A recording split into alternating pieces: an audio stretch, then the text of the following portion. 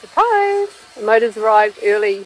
Carl got in touch a few days ago and the freight was getting organised, and we thought it was at least a week. It's always been about that long here, but it was the next day, so we're into it. What Duncan doesn't know is that we really want to put this motor in the boat when he's here, and he's due here in 2 weeks, well, 10 days. So it doesn't give us much time, so I've asked the guys to do everything to get the holding tanks in, because the holding tanks have to go in, a whole lot of work has to happen. It's been a hive of activity over the last few days trying to get things ready, but I'll show you what's next, what we still have to do before those tanks can go in. And then with Duncan's arrival,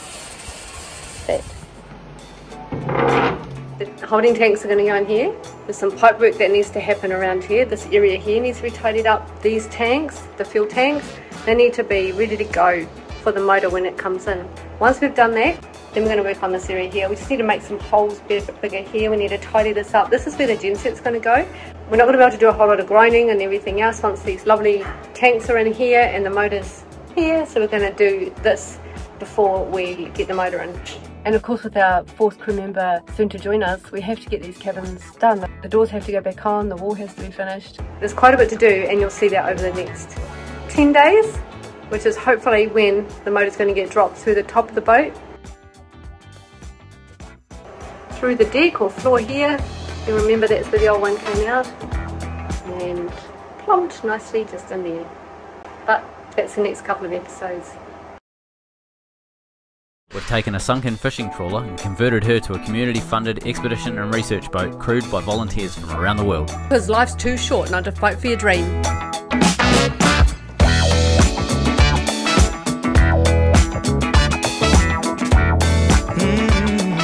Right, this is ready to go. So I've done 2 layers and I've put a little bit of colour in the second layer. So this is the original first layer, so it's sort of like a off tan colour, and then I put a bit of white pigment in so that I can see where I've built it up. So this is the second layer here.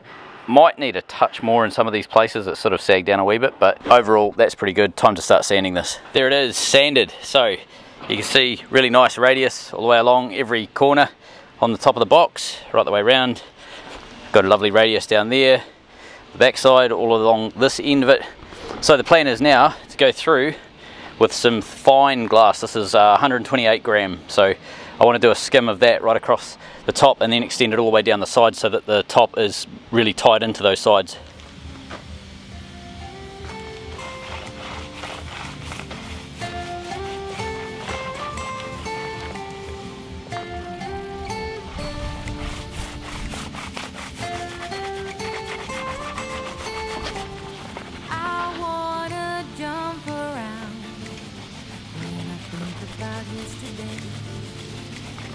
Your smile, your style so fly, my oh my. As time stood still, I got the urge to kiss, and so I did.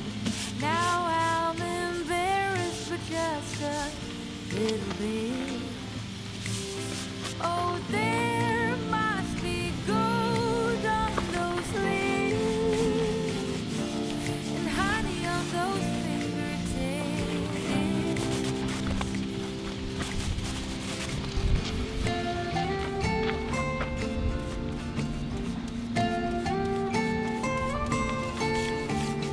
Can you imagine us two out in the woods in a big old house? We'd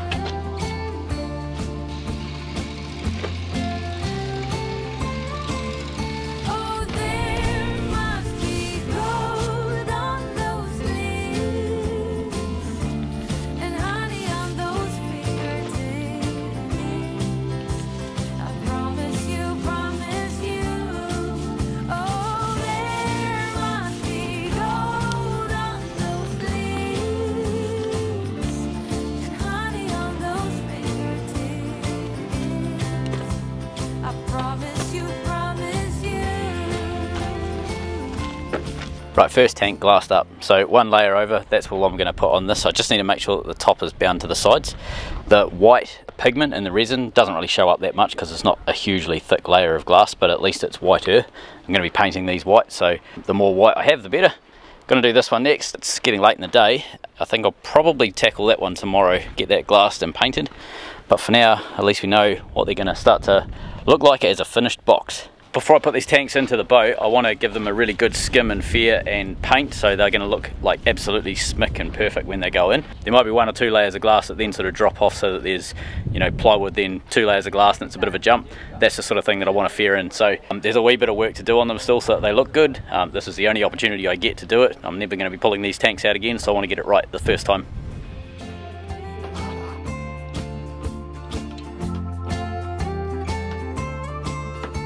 There's a bit going on this morning. Doors, these are in the freezer room, they're getting cut.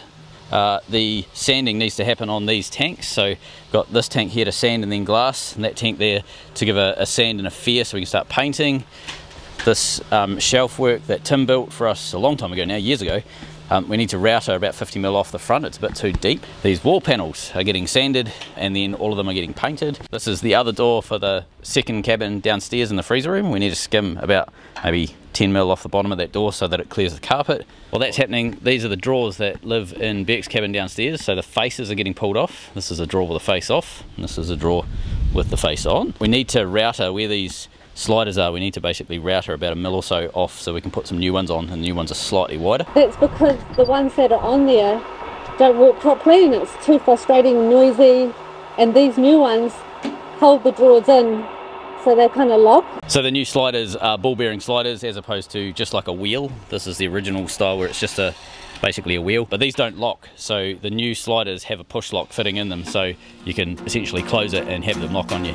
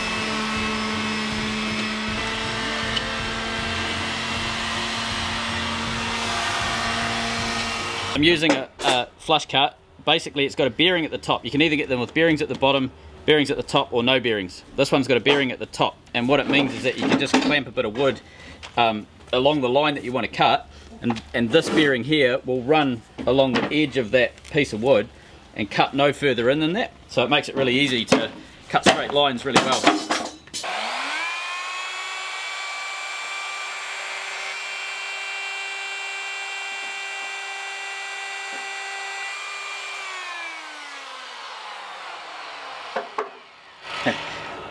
Okay, I need to come up a width of paint. So if you look vertical, you can see that I've basically cut in a few millimeters, but I had the adjustment slightly wrong, so the paint at the top here is just sticking off. You see that paint? I can bend it down. I've basically need to adjust it 1 layer of paint. But you can see it's got a beautiful flat cut in there like that, so by running along with this board and the flush cut the way that I've got it, you end up with an amazing finish.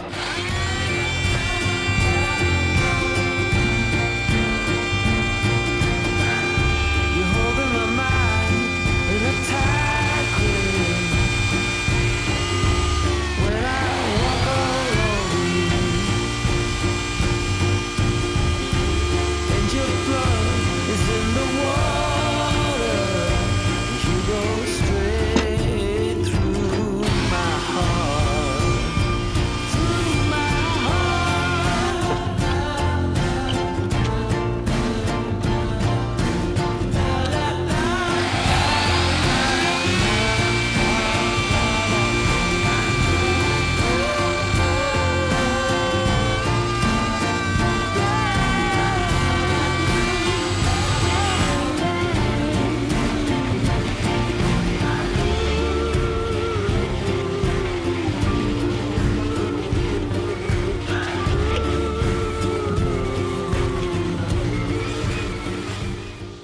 Dame and Birk are experimenting what depths they need to route out for the drawers.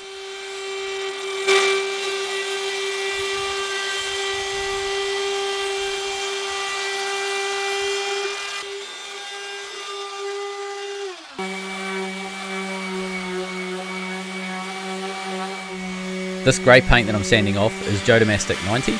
It's a high build epoxy fairing paint which is great for filling in small imperfections.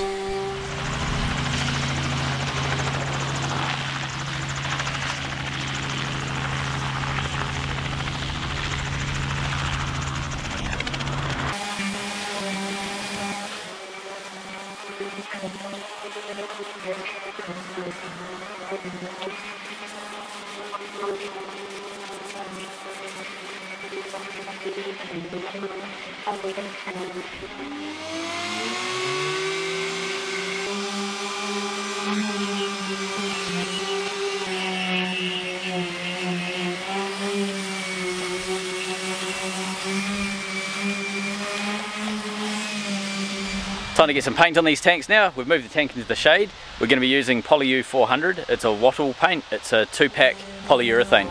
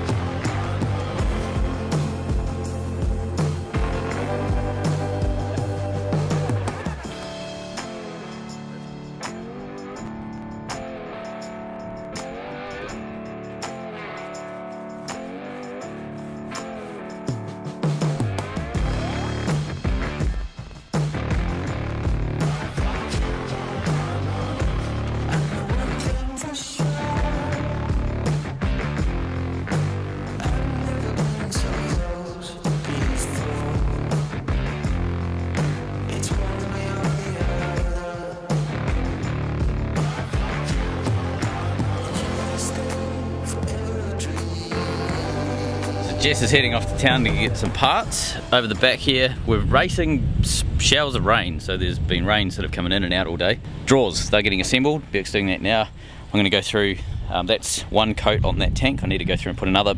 This one over here needs its first coat and second coat, but I need to give it a really good sand first, get all of the bits of fiberglass and dags and whatever off. These wall panels, that little one there has had one top coat. We need to do a second. These ones here are all done, they're dry. Doors over the back, we ran out of yellow paint. We didn't bother mixing any more up, so we've got to do another belt of yellow paint over that, but they're ready to go. And the bottom end that's been trimmed off, that's all been painted up. So it's a bit of a bits a day, if that makes sense. We can't really plan to do a lot of painting outside, but we are planning to do painting inside the engine room.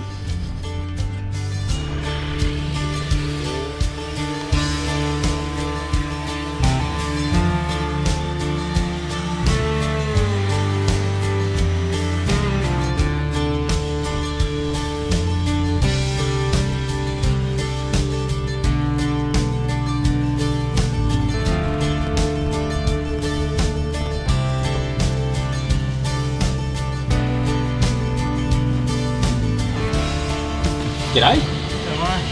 How you going?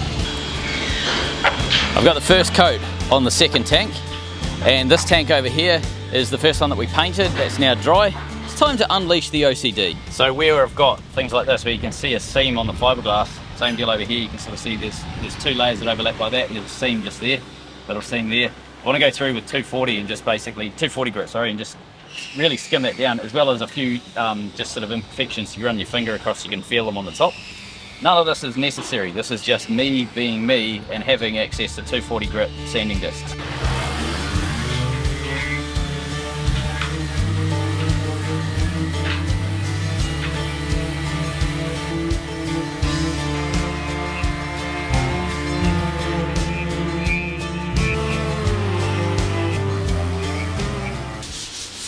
Now that we've got the tanks just about ready to install, we need to start getting this grey epoxy that Beck put in a wee while ago now. We need to get that lightly sanded up, just give it a scuff, and then start getting a top coat on. We want to put a 2-pack of polyurethane paint down here, the same stuff that we're putting on the tanks, mainly because it's phenomenal for mould. It doesn't get any mould growing on it, it's really good. But also we don't want to have to do any maintenance under these tanks for a long time, so we're doing it all right now.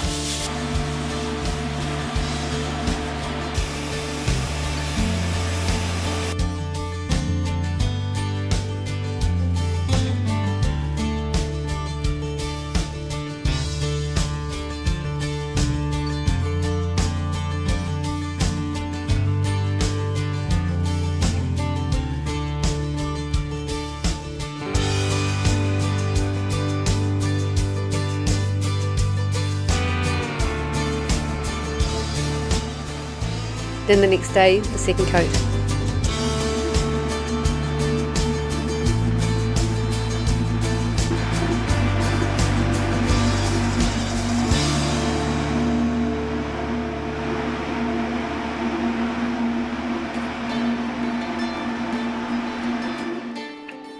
So it's time to have a go at these sight glasses. Birk's over the back, he's got some cream paint that's going on the doors and the walls. While that's happening, I'm going to try and level up these tanks and then pour in some epoxy into these sight glasses.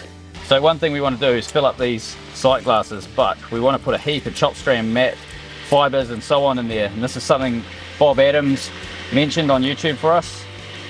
So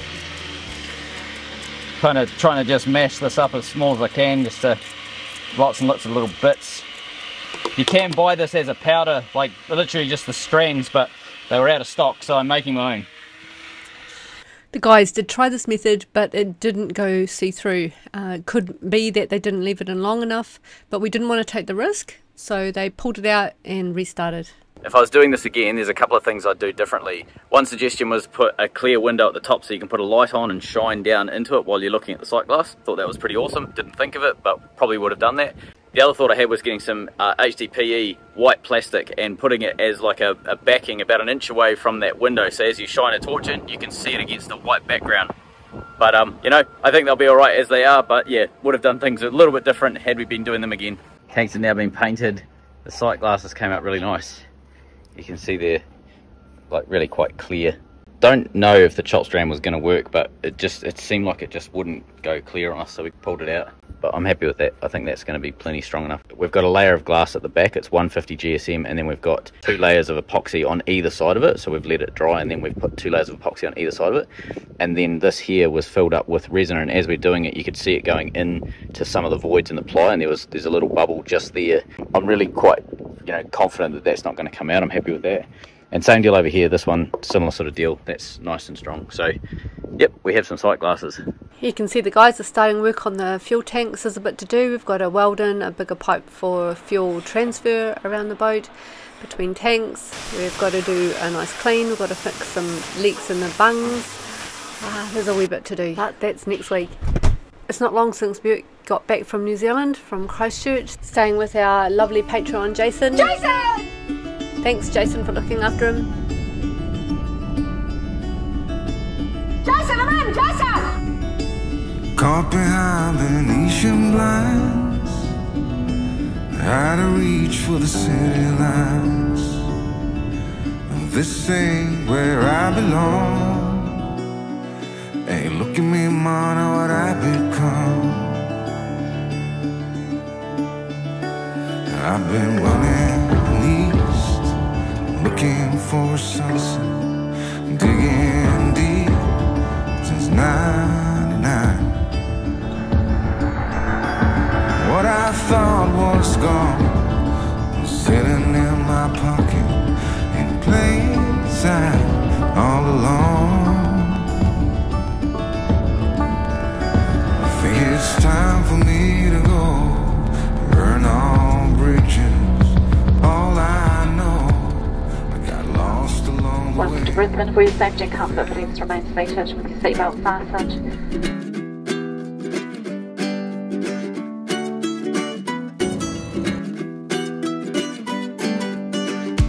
You got ice like summer skies,